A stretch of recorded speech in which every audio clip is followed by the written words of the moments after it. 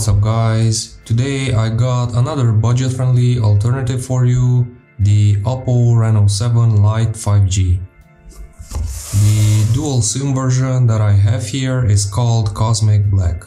It comes with a Snapdragon 695 5G chipset, 8GB of RAM and 128GB of internal storage, a 64MP f1.7 rear camera, a 16MP f2.4 front camera, and a 6.43 AMOLED display with a 20:9 aspect ratio.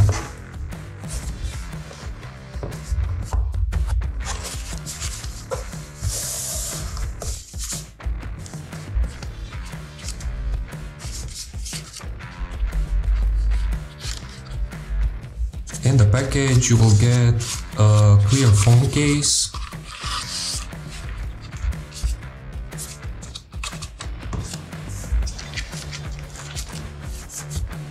a SIM removal tool,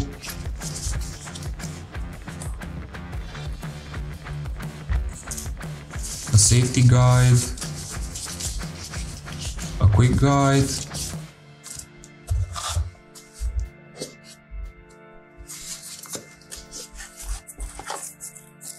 and a 33-watt charger with OPPO's Super VOC fast charging technology.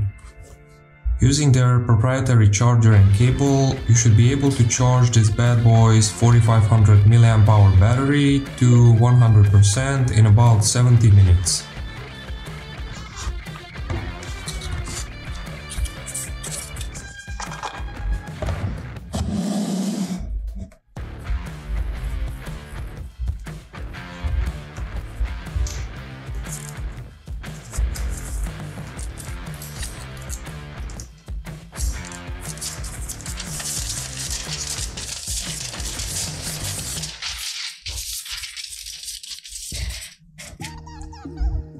The rear of the device has a smooth but grippy surface, probably made of plastic, with the two big lenses of the rear camera resembling an iPhone design.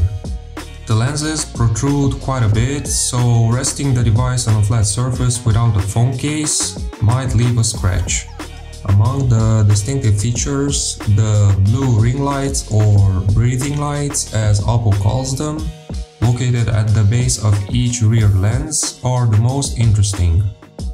These blue lights will display a fade-in, fade-out effect during incoming calls or notifications when the device is plugged in and charging.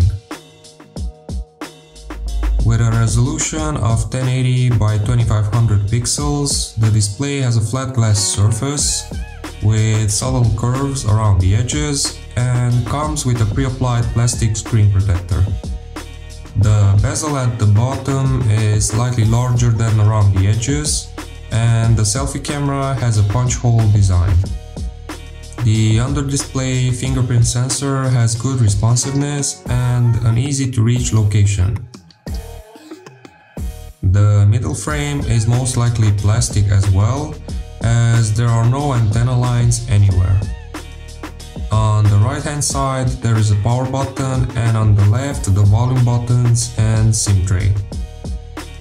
There is a secondary microphone on the top, while on the bottom there is a 3.5mm jack port, a microphone, a USB Type-C port and a downward firing speaker. With a weight of 173 grams and a size of 159.9 by 73.2 by 7.5 millimeters, the Reno 7 Lite G has an easy-to-grip design, and the 20:9 aspect ratio of the screen favors content consumption. To test the performance of the Snapdragon 695 5G chipset, which has two 2.2 GHz and another 6 1.7 GHz cores, I ran Geekbench 5 and the V9.5 version of the AnTuTu benchmark. As expected, when compared with the latest, more premium models, the performance is not that impressive, but considering the price range, it is quite acceptable. I wasn't able to test the full 5G capabilities of the device, as my service provider did not support these speeds in the area. Nevertheless, here's a speed test that I ran and the transfer speeds it achieved.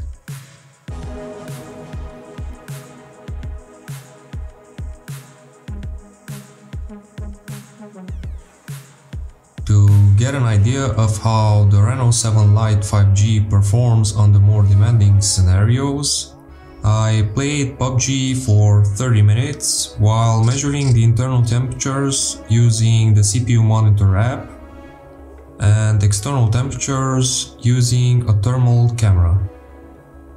The triple camera setup of the Reno 7 Lite 5G delivers good quality pictures with a good dynamic range and low noise levels, especially in good lighting conditions.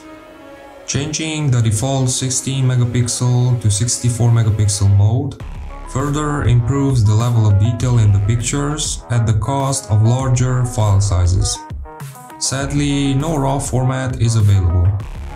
The 16 megapixel selfie camera also delivers good quality pictures with well-balanced colors.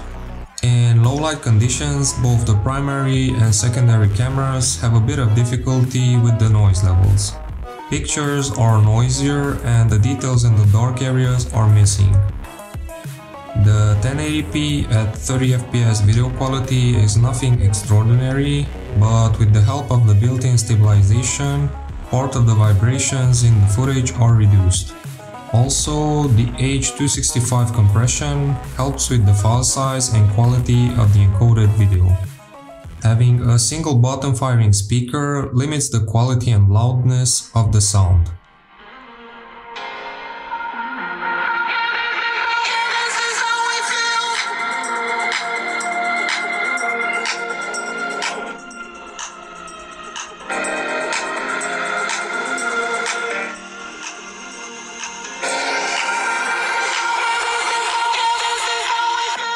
After a couple of months of using this device, I can say that for the price of around $350, you will get more than you paid for.